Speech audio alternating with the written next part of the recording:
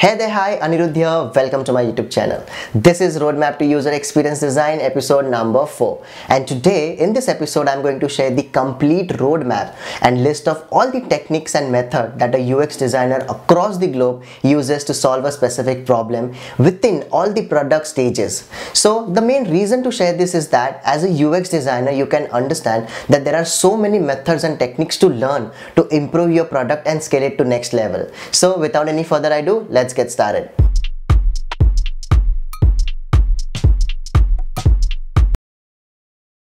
So let's get started with the complete roadmap, all the design skills that you should eventually learn, not on the very first day, but eventually get to learn as you grow in your career. So I have bifurcated the complete roadmap into multiple sections, be it a UI section, UI, UX deliverables, law of UX, design processes, all the design tools and user validation processes. So let's get into it and discuss one at a time. So first let me talk about the non-design skills. So for a master designer, it's design skills and non-design skills. In non-design skill, we have soft skills, communication, presentation, collaboration, UX copywriting. Well, this is non-design skills, but eventually it will help you shape up your design career going forward.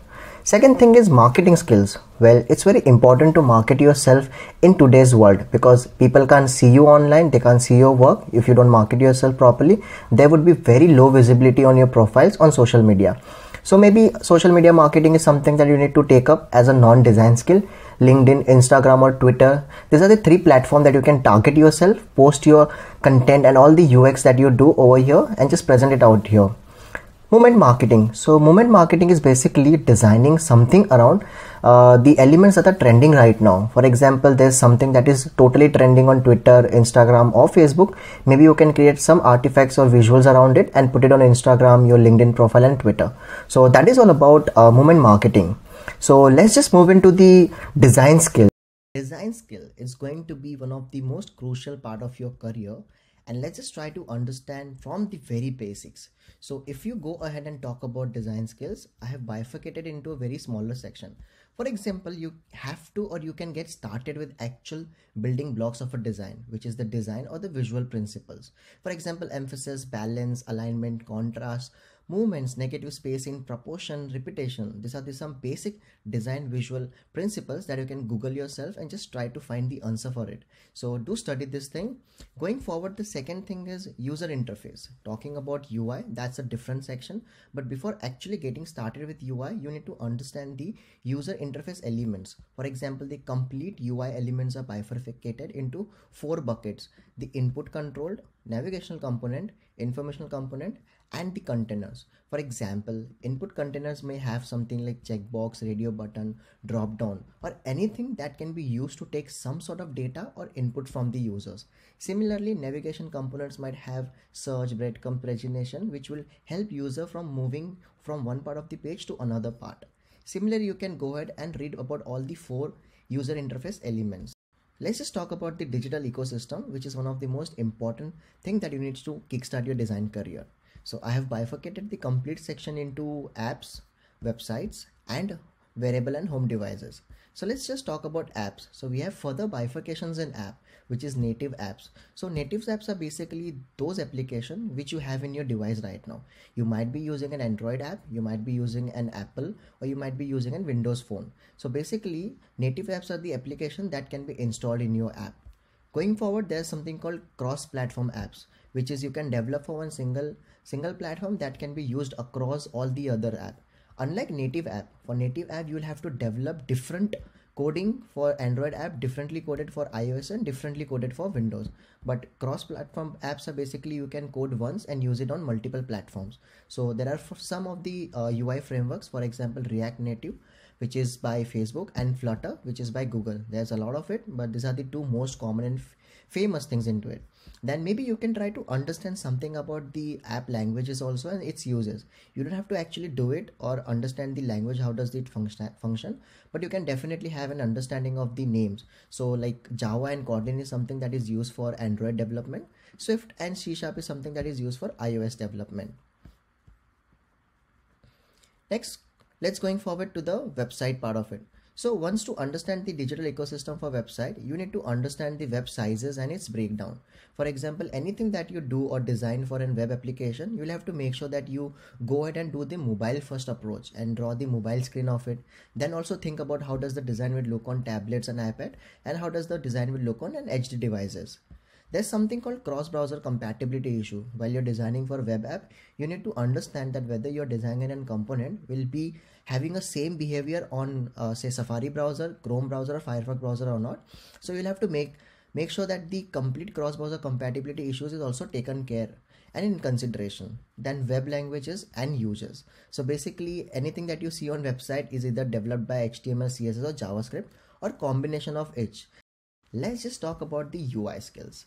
I have bifurcated the complete UI skills into 3 important buckets: the foundation skills, the website design skills, and the guidelines.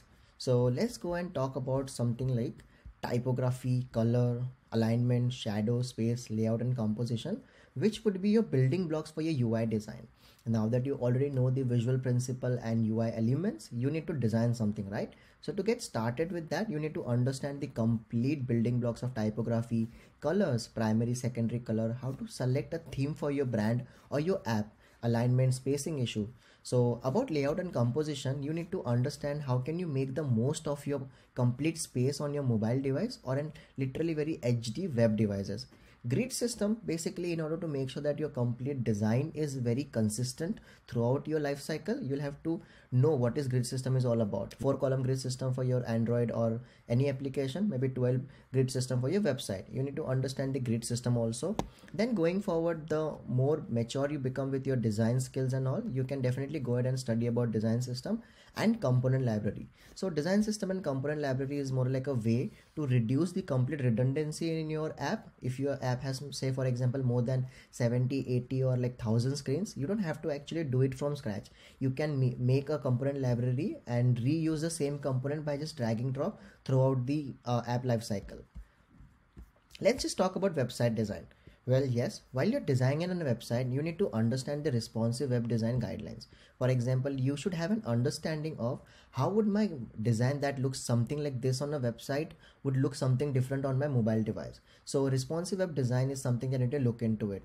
Responsive assets. Well, yes, if your design has something like, for example, 40 by 40 pixels on say mobile, how would it translate into a website or a larger HD devices? You need to make that also in consideration.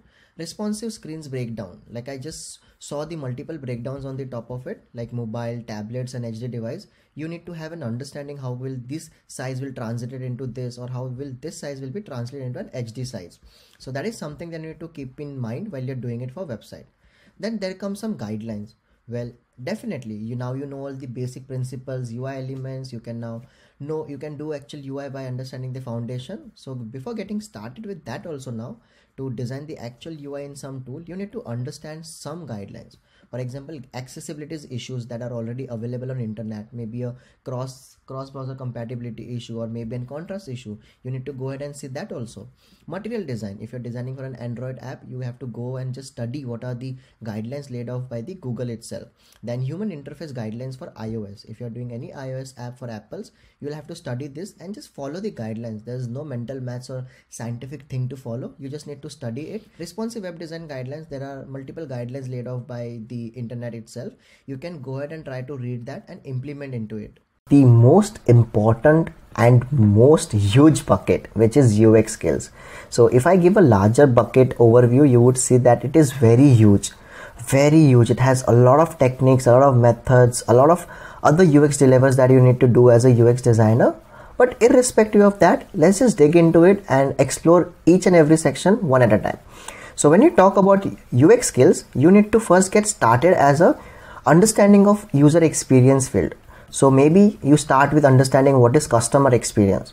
So customer experience itself is a very larger bucket that talks about all the touch points where user can get in touch or communicate with your brand. So customer experience says that you need to make sure that you have the same consistent experience throughout all the other platforms wherever a user can get in touch with your brand. Then there is something called user experience. Yes, this is also a very broad bucket. User experience, to define it, I would say that you need to make sure to define a solution that would be so simple to use that user don't have to use any extra mental math or cognitive load to understand your solution. So that is all about user experience design. Going forward, there's some common roles in UX design field that you need to be aware of. You can go to LinkedIn and search for everything and try to understand and analyze all the expectations that the people have from this role. For example, UX designer, UX UI designer, UX researcher, product researcher, and there are a couple of very more, but these are the most common one. So the way I like to study these roles is go back to LinkedIn or some job profile or portfolio and try to search for opening jobs and go back to the requirement section and try to analyze what is the actual requirement for UX designer, what is the actual requirement of a UX researcher, and then we can do the reverse engineering and then try to learn all the skills that is mentioned on the job portal. Going forward, there are some generic UX deliverables that you need to understand. For example, research, wireframes, user journey, user flow, information architecture, persona. Your user research can be about anything, product research or your market research or your user research. Wireframing is basically just about sketching your early stage idea. User journey and user flow is basically about mapping all the touch points and the flow that a user would go through while he or she is using the product or before using the product. Information architecture is all about all the data that the application would have at different level. Maybe if you talk about information architecture of a profile, so my profile would have my basic detail, contact details, address detail, or my portfolio or my profile page. So that would define the complete data about a specific section. Persona. So personas are basically a group of people that represent same set of problems and issue. So if I have 10,000 users and maybe 2,000 users are facing same issues among them, so I would just group these persons into one single name called Anirudh. So I would say persona number 1 Anirudh are facing same sort of issues. Let's just solve for them, because I'm not going to design 10,000 solution for 10,000 other users. So I would try to find out the main common patterns into it and maybe translate into 3 or 4 persona at max. Going forward, you definitely need to learn something called Law of UX. There's a beautiful website called lawofux.com. You need to go there and study all the laws from there, because say for example you understand how to do UI, you understand how to do wireframes, but basically while you're solutioning you need to keep in consideration with some of the important laws that are basically there on internet or people that they are following all across the globe. So there's a beautiful website called Law of UX. You can definitely go and visit that website to study all this law. Let me explain you one or two and how will that impact your design thing. So say for example, aesthetic usability effect. So for example, there's a product A which is aesthetically appealing but less functional. There's a product B which is not aesthetically appealing but more functional. So over here what happens is, even though the product B is very functional but not good in terms of aesthetics or looks, people will definitely go and opt for product 1 which is more aesthetically appealing. It's more like impression on your very first sight. So that is what the law talks about, where a user at any given point would choose something that is very good looking or aesthetically appealing over something that is more functional. Second, say for example Jacob's law. So Jacob's law talks about that the users are spending more time on the other products than your own products. So if you want to design something that caters their need, you need to make sure that they design the solution in such a way that is more similar or inline to the existing products. So that's why you would see that a lot of OTT platforms or any dating platform or any cab booking platform, they go in the same direction. We have for OTT platform, we have an heading, all the content. We have another heading, all the content. Same will go with Netflix, Prime and all the other product. If you talk about any other car booking applications, they would have a map to and from. So we follow the same thing, so that once a user comes from some other product to your own product, they have a very small learning curve or maybe negligible. You don't have to put a good amount of learning curve on your products, because if user has to spend a lot of time understanding your product, they would definitely switch to something else. Similarly, let's talk about some other principles, Gasol's law and then cognitive bias. You can go ahead and try to understand each and every one in details. The website has explained everything in very detailed format, so you can go ahead and help yourself. Let's just talk about the design process. So design process is a place where, once you follow your design process, you will understand that there are thousands of other deliverables that you need to do in each and every stage of any design process that you choose. One design process where you have a lot of experience and you can choose your own design process to follow. There is UDC, which is human-centered design approach. There's design thinking, and there's a double diamond. I would definitely make another video about, talking on the design processes and how to follow a design process for your own problem statement. But going forward, you need to understand that two important point over here is for a design system or a design process, that design process depends on what stage of your product you're working on right now. If it's from starting or it's just in an ideation state, the design process would differ. And if there's a product which is already launched, or you need to do some sort of refine, the design process would eventually differ. So I would recommend that never stick on to a design process like blindfoldedly, but understand the requirement and then decide which stage or which part I can get started with my design process. Going forward, there's something called documentation. Well, yes, it's a pretty common thing. You don't have to memorize or remember anything. Documentation is all about making sure that you document everything that you write. The documentation can be your project brief, your problem solving approach. I personally write down everything. Like step number 1, I would do something like that. Step number 2, I would talk to my stakeholders. Step number 3, I would do some initial research. Step number 4, something like that. You can actually document your complete UX solution, which further can be used for your UX case study. You can note down all the user persona, user experience map, sketches, usability report, stakeholders questionnaires. So anything and everything that you think should be documented can be done as a UX documentation process. Let's talk about the design research part of it. So design research itself is a very broader umbrella, just like your UX or a customer experience, but mainly bifurcated into two important parts: the UX research, which is the user research, UXR, or the product and the market research. Basically, when we talk about user research, we just try to identify two important main factors, which is more like the attitude of the users and the behavior. In attitude, we would want to understand what is that the user has to say versus what is user actually doing in your app. So these are the two main bifurcation about the user research, and some methods to do this user research are three important research, I would say. There's quantitative research, there's qualitative research, and there is ethnographic research. Now, qualitative research has to do something with a good amount of in-person research, where you would want to understand a lot of details from a specific user. So you would have, say, for example, one-on-one interviews or a focus groups interview. Quantitative research is more about trying to understand data from huge amount of users, maybe from city tier 1 or tier 2. So you would try to send some online surveys to a lot of people, and they would come back to you with online results. There's something called ethnographic research. Well, ethnographic research can be a part of quantitative qualitative bucket as well, but ethnographic research means you need to actually go to a place to research about some specific person. Maybe if you're trying to make an application around farmers, you need to go ahead and live their life for a day or a week. So that's all ethnographic research is all about. In qualitative research, we have some important buckets over here, like user interviews, where you would have a one-on-one interview with your users. Cart sorting, there's something called open cart sorting, closed cart sorting, which is most widely used for deciding an information architecture with the users. Empathy mapping, user diary, mood boards, focus group. You can definitely go out to Google and just try to search for an individual buckets and get some understanding of it. You don't need to actually study everything in details, because eventually once you start to perform any of this method, you would learn about it. So going forward, we just understood that there's a user research bucket which talks about the attitude and behavior of your users. It can be qualitative, quantitative, or ethnographic. And each of this bucket would have a lot of other methods. It's not just restricted to this, but some other methods are also there. But this is to give a fair understanding of all things that you can do to do a successful user research. Once you talk about the product research and the market research, there's more important parts like understanding the actual benchmarking of the product or the market. So benchmarking can be a solo benchmarking, where you just compare your product with the actual competitor, or benchmarking can be a general product or a marketing benchmarking, where you would try to do a competitive analysis and try to match all the features and benefits with all the other competitors that are in the market right now.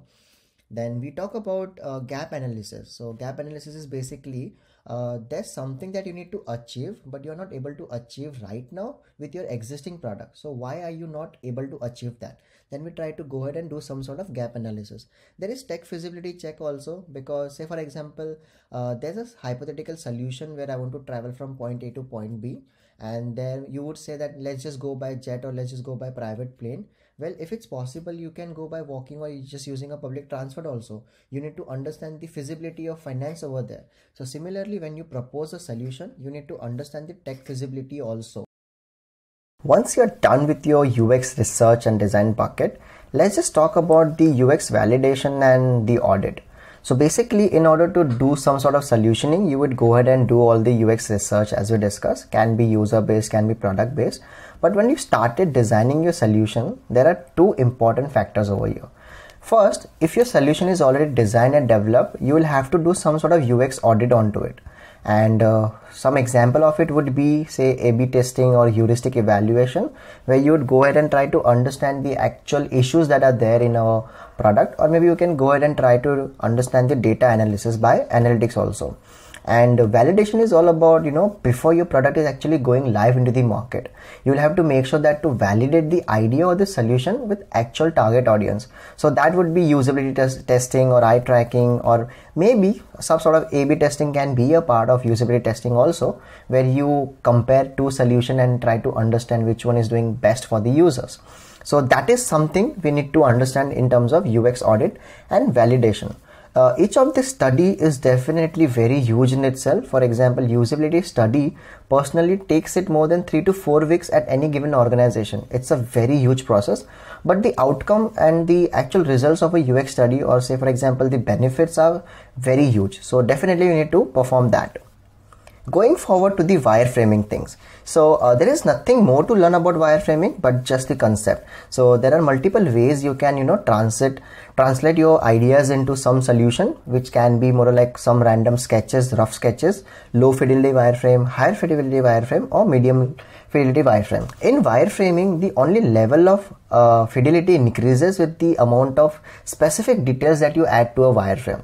So maybe somewhere you are just drawing random boxes, and maybe in middle fidelity you would just put some random images. Into high fidelity you would just want to pick up all the right set of data over here, maybe proceed to payment or cancel your order. So the amount of fidelity would go on increasing from sketch till high fidelity wireframes. Then we have something called prototyping. Again, in prototyping you have to make sure to design a complete solution which is interactive enough, where we can explain the stakeholders or developer what is the complete product is all about. I have made another video on this, you can go and check out in the other episodes also. But prototypes are basically of two different variants, the static and the interactive.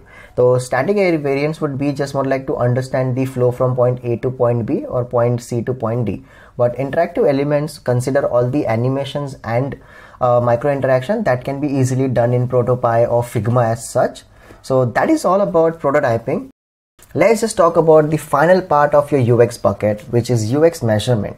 So basically, let's just say you did all sort of wireframing, prototyping, UX validation, all sort of research, and you came up with a product which is live into the market right now. So right now you also need to understand that what are the actual return on investment on that product, what are the behaviors of users that are using the product, what are the attitude of users towards that product, what are they saying, what are they using, or in what direction the product is going. So measure that return of investment of a product. We have something called KPIs and framework. So KPIs are basically key performing indicators. So this would tell you that your product is doing good or bad in terms of say attitude of our users, like whatever they are saying, and maybe in terms of behavior of the users, like how are they actually using the product. So when you talk about the behavior KPI, there is something called task success rate, task on time, search versus navigation, user error rates. So basically these methods will determine a specific result or insights that will talk about how successfully user can perform their task, what is the actual time that they are taking to complete a specific task, how efficiently they are moving from search to some other pages or directly from navigation to navigation from one page to another. Similarly, you also want to understand the attitude of the users towards your product.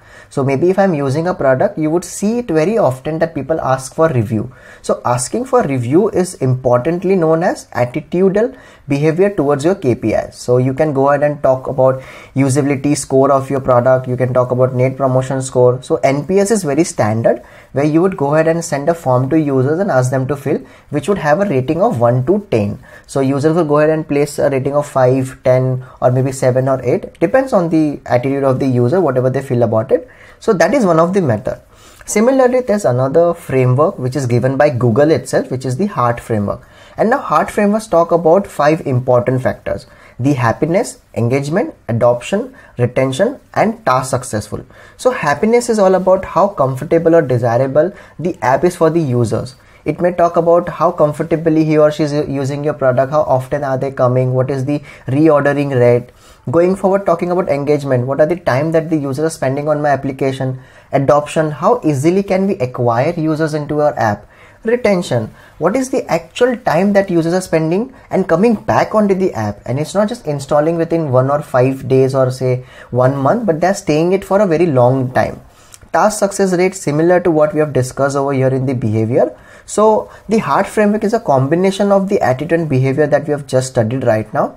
And you can go ahead and Google search it. It's something given by the Google directly. So that was all about the UX framework, and more like that was all about the UX skills. I know it was pretty large amount of UX skills, but we still have some more skills to learn about. And let's just go to the final countdown, which is nothing but the design tools. I have already made a video on design tools in one of the episode. You can go back and try to understand that. But giving a quick glance of the design tool, there's something called Figma, which is used for, UX UI design, interactive prototyping. There's something like Sketch as a tool. We can design and do static prototyping in Sketch also. There's Adobe XD. You can do designing, wireframing, sketching here also. There's something called Zeppelin. So Zeppelin is basically used for, handing over all the assets to the developer. You can use any of the software, Figma, Sketch, or Adobe XD to design something, but there's something called Zeppelin. In order to provide this design and the access to the complete develop team, you'll have to give it into something called Zeppelin. So a lot of companies I've worked with uses Figma directly, because the inspect element that the developer wants to understand the height, width, or padding can be done by Sketch or Figma directly. Then going forward, there's a documentation tool talking about Notion and Google Docs. It's pretty simple tool. We talked about a UX documentation process over here. So all the documentation process that you see over here can be done directly by Notion or Google Docs. Similarly, there is Miro and FigJam. In order to do any kind of ideation, iteration, collaboration, in order to draw some user flow, product mind map, or user journeys, information architecture, you can use the complete tool known as Miro or FigJam. So this mind map I have completely made into the tool called Miro. This was the complete mind map for UX methods and techniques that product designer uses across the globe to solve their given problem. Now, I understand seeing so many methods and resources, it might be very intimidating for many of you. But you don't have to worry at all, because you don't have to learn and understand everything on your very first day. When I actually started my first UX job, I hardly knew 10% of this. So that's perfectly fine. That's all I have for you today in this roadmap to user experience design episode number 4. If you have any questions, please put them into the comments and I will revert back to you as soon as possible. This is me, Anirudh Praskar, signing it off. See you in next episode where I'm going to talk about the complete UX portfolio from scratch. Till then, bye-bye.